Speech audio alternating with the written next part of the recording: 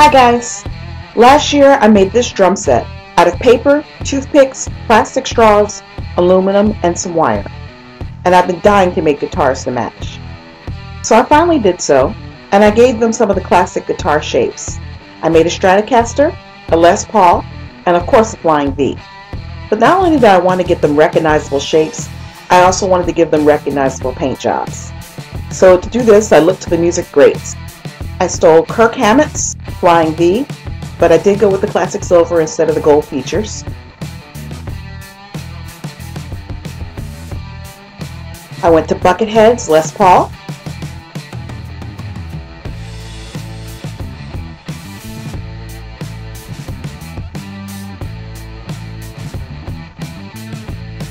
And of course Jimi Hendrix's Stratocaster.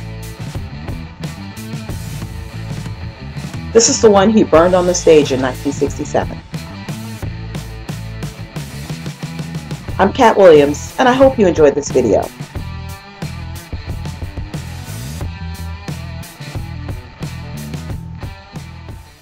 So to make the guitars, once again I'm going with paper. Cardstock or any sort of stiff paper will do, and also a small little piece of copy paper.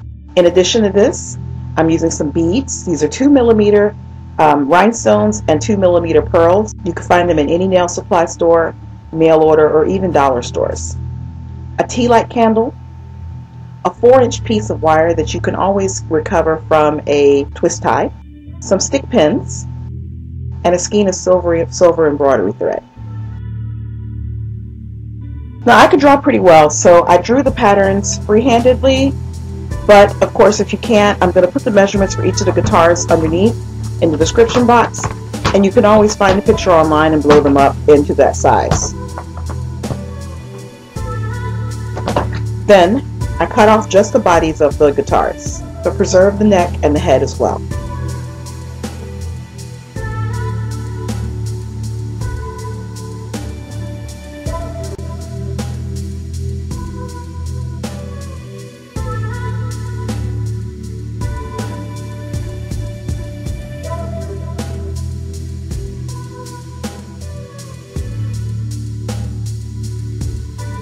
I made 4 each,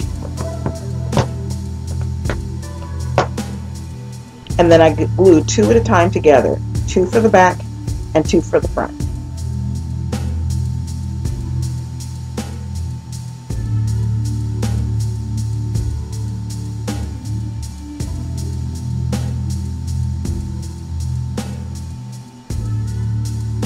Did the same thing with the head and neck.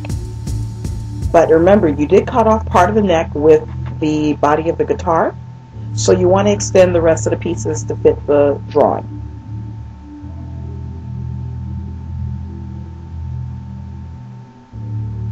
You're going to glue 1 to the front, glue the half piece underneath it, and glue 2 to the back. And then I cut a small notch into 1/8 of an inch of a strip of paper. And my papers are about 6 inches long each, but I didn't use all of them. And then using some super glue, I just went on ahead and outlined the guitar shape with that strip of paper. Use clamps to hold it in place. And when you get about halfway around, you can add the back of the guitar and glue that in as well. Then continue to enclose the shape with the strip of paper. Now some guitars have little details along the back and the front, so in this case the Stratocaster has a little dent on the inside of the longer portion at the back, so I used my ball tool to trace that in. I also used my ball tool to etch in a little line where I can tilt the head back on the Flying V and also on the Les Paul.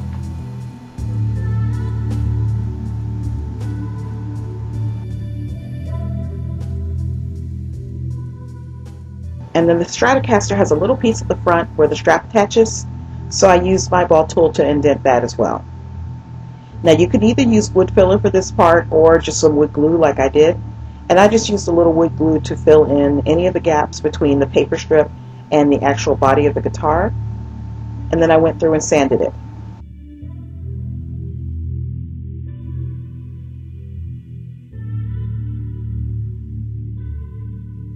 Then I took all three guitars outside and I gave them a blast from a white spray primer.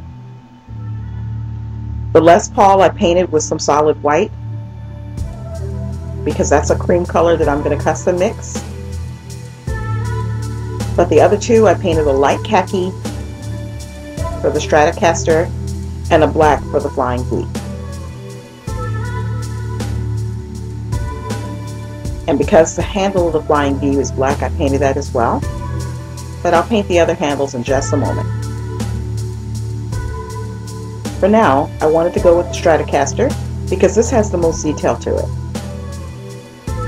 So I'm going to use a watercolor pencil for this, but a regular color pencil will work just fine. You just need it so that the pencil will smudge.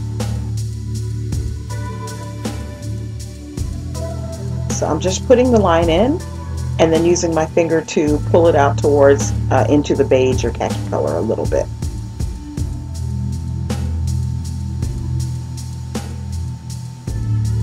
Then I went through with some red paint and tried my very best to blend the paint into the color pencil.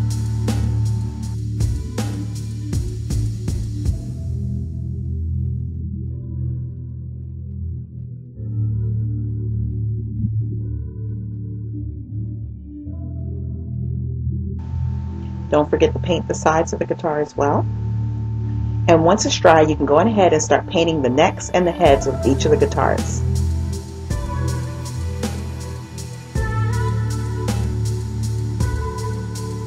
If there's a particular guitar you're trying to copy, just look for pictures of it online or in real life and paint the heads and necks accordingly.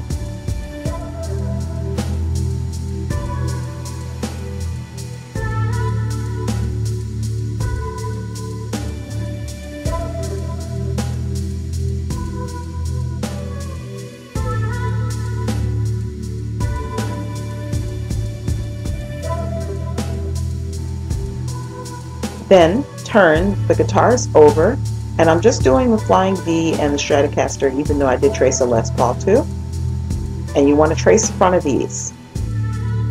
The Stratocaster and the Flying V had a little plate on the front, so I traced the front of those.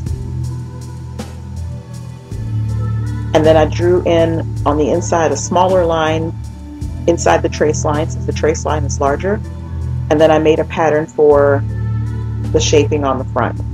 Then I cut that out of plain white copy paper and dry fit it in place before gluing. Then I added the little ovals that go underneath the strings and then started to paint. So this particular Stratocaster has several little flowers and like a bird shape and a bunch of little curlicues in red, black, and turquoise. So I did my very best to put all of those shapes in, but not everything is there, so it's not 100% of a match, as is in most cases. Most things in miniature are not.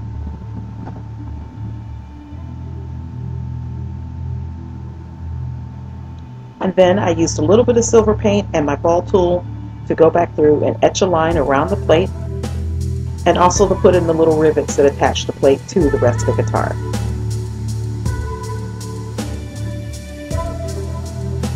Now I haven't put the rivets on the Les Paul yet, but I'll do that in a moment. But you can see the rest of them have the rivets in place.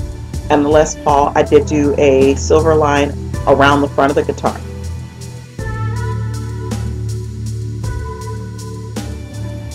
And then I used a small piece from the tin of the tea light candle, and I cut out a rectangle that was about a 1/4 inch long.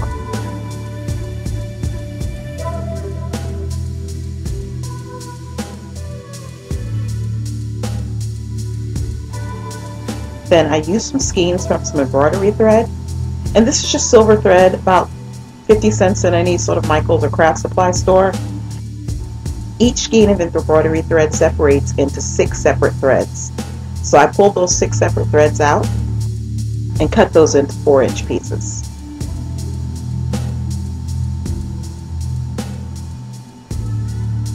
And then glued 6 each onto the little rectangle of aluminum.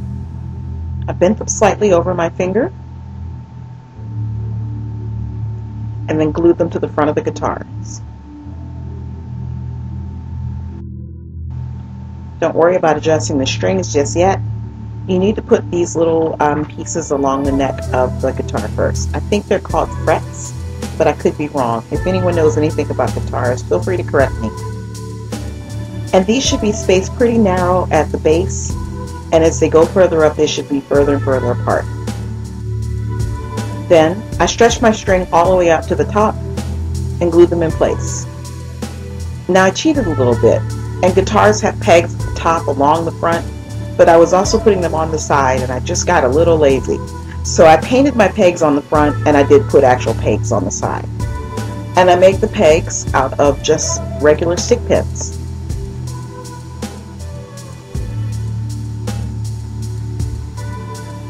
I used a pair of pliers, and I mashed down the head of the stick pin. And then I clipped it off so that I only had a tiny little piece. Then I used the pin part of the stick pin and put holes into the sides of the head of the guitar. I filled the holes with super glue and glued the little sideways stick pins in place. 3 on each side for the Les Paul and the Flying V, and 6 on one side for the Stratocaster. Now I don't show this, but I did paint silver markings at the top for the pins where the guitar strings are supposed to wrap around. Now for Buckethead's guitar, he has 2 little red buttons on it, so I painted on a red base, and then I added on the head of a stick pin for the actual button part, and painted the whole thing red. And then for the rest of the little dials and controls on the guitar, I'm using 2mm rhinestones. And I painted 5 of them white for the Les Paul and the Stratocaster. But I left the black ones plain for the Flying V.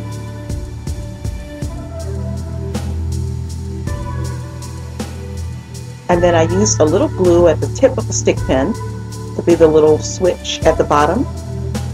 And I pushed a hole into the guitar and glued the little switch in place. And if you put a little glue at the top, you could paint it, but I'll show you that a little bit more with the Stratocaster. This has a little switch too, but it's a longer one. So I used the stick pin that I bent at several angles. And you can see at the very tip there's a little mound of white glue. Allow that glue to dry, and then paint it in the colors according to the guitars.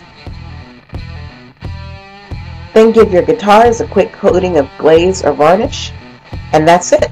You're done. Thanks so much for watching, guys. I appreciate you. Bye.